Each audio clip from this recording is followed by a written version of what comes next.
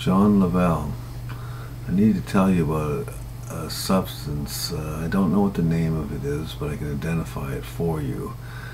It's I would refer to it as a pink mold. Okay, now here's the point of pink mold. Pink mold will show itself in say your basement, anywhere where it's in the lower parts of your home, or garage, or a barn, or whatever. If you ever see pink mold, get the hell away from it as fast as you can, and you want to hire a company to get that shit out of your place right away. And I'll tell you why. Because that pink mold will destroy your lungs, and if you're exposed to it for any length of time, you're dead. There isn't a drug that will take the inflammation out of your lungs from this mold. Now, it's different than any other mold, and I can tell you how you can identify it. It's like a light pink color.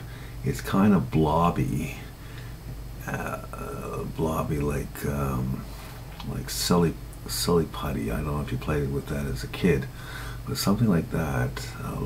It almost looks a little bit wet, but it has little white crystals on top, like sugar crystals, but much larger, obviously.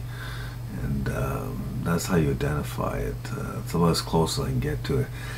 It doesn't matter if you find anything pink on your rugs or up in the corner of a rug in a wall. Get the hell out of it. Don't let your kids near it. Don't let the pets near it. Don't let anybody near it. You want to hire a company right away. Get the hell out of the house and get them to get this shit out of your house. Because I'll tell you how long it takes to start to take effect. It'll take effect within hours.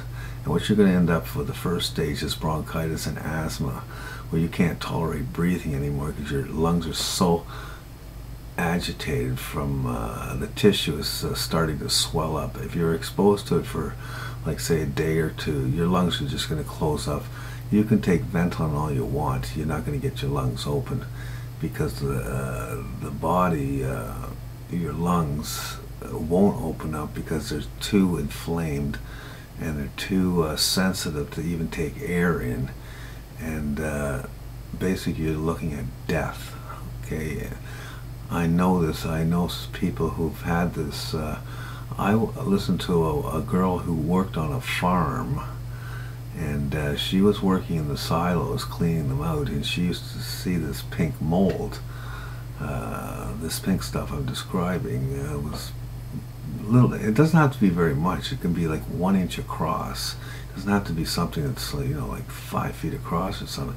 Anyways, there's small deposits of this stuff in this silo, and she was working in there, and after about a week of working in there, she was admitted to the hospital with what was described as serious respiratory problems. And she doesn't work anymore. What she does is she just tries to stay alive. That's all she can do, because she was exposed to this stuff, and it can't be reversed. It doesn't come out of your lungs just because you're not there anymore. It's there for good. It did its job, and you have to live with the results. If it did take it to a point where you're not living with the results, you're dead. So you want to stay, as I said, if you ever see anything pink, a light pink thing, a thing with crystals on it, in the lower part of your house, let's say a basement that's damp, because this dampness is what causes it. It's heat exchange. When the room gets warm, gets cold, depending on day and night. This is why barns can get it. Get out of the house and hire a company. It doesn't matter how much it costs. You want that shit out of there, and you want every inch of that house investigated so there's nothing in there, because you don't want your kids dying of this shit, and you don't want to die of it. You don't want to lose your pets, because you will. That's what I needed to tell you.